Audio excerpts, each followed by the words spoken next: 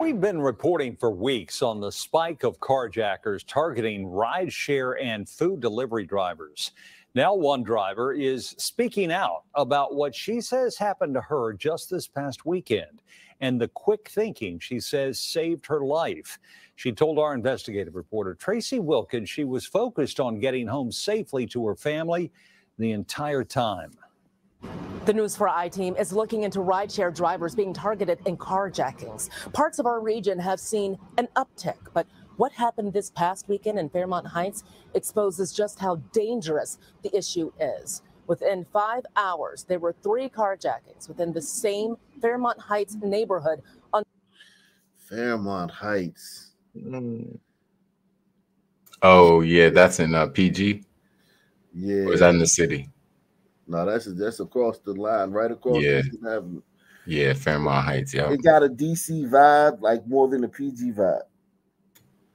Yeah, Sheriff Road in Eastern, yeah. It's right across the street. On Saturday, according to Prince George's County Police. The first one just after 5 in the evening, then another 30 minutes later, and another at 10 p.m. They all happened around the former Fairmont Heights High School. We know that the first incident at 510 was an attempted carjacking and the thieves did not get away with the vehicle. We talked to that driver who says she picked up 5 teens from Southeast DC. When she dropped them off in Fairmont Heights, she says one of the kids pulled a gun and demanded her vehicle. I turned around and I turned right into the gun. He had a 9mm pointed at my. I said, "Are you serious? Are we really doing this? Come on now, dude. We just had a good time in the car. I'm like your grandma. Would you rob your grandma?" I'm talking. Nah, she really did all that shit though too. So she chatted it up with them the whole way over there. He got there before the gun on her. Oh. Yes, I mean that's just how they are. Like they're heartless. You know what I'm saying? Like they're like, this is the thing that I even mean. Because the last time I really been around sons, you know what I'm saying, was before my daughter. You know what I'm saying? Before my daughter. So it's like, that's 2020. Before that, I haven't really been around sons like that. So it's like, I still would sometimes trust a son or get cool with a son. And as much as hip as y'all think I am, right? I was still, you know, you get cool with a son and or you develop a rapport with a son, or you drop your guard with a son. And man, I would get burned, man. And it's like, so it's like, I already know, man, like, just because you had a good conversation and they told you and y'all laughed and they told you about all their family and shit, that same motherfucker put a gun in your face quickly. You know what I'm saying? Oh. And it's like you just gotta kind of treat like sons almost like how they say everybody does treat them, how they project on where, man, don't nobody trust them. They're projecting. You gotta treat them like that. I agree. That's very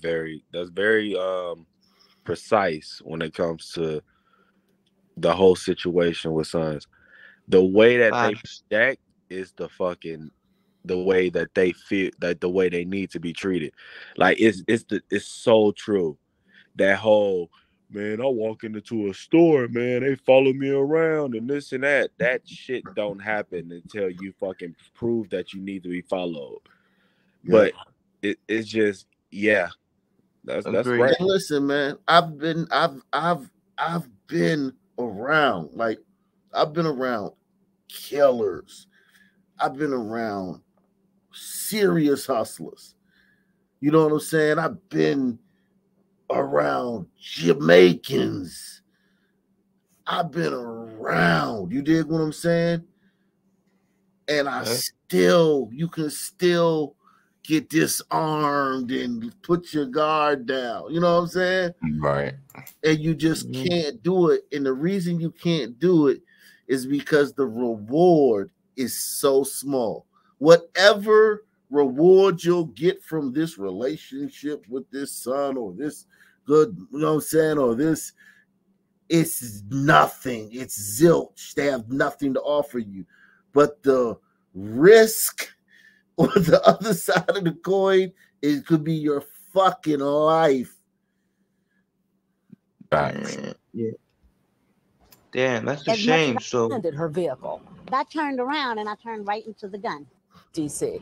When she dropped them off in Fairmont Heights, she says one of the kids pulled a gun and demanded her vehicle. I turned around and I turned right into the gun. He had a 9mm pointed at my. I said, "Are you serious?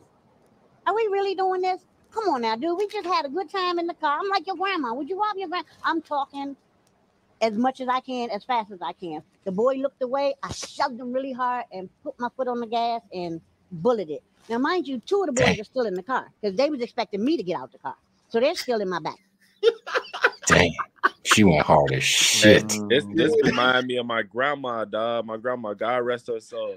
My grandma would have did this dumb shit too. I mean, this lady's still here to talk about it. So yeah. My grandma would have did this dumb shit, dog. Yeah, luckily. She's very lucky.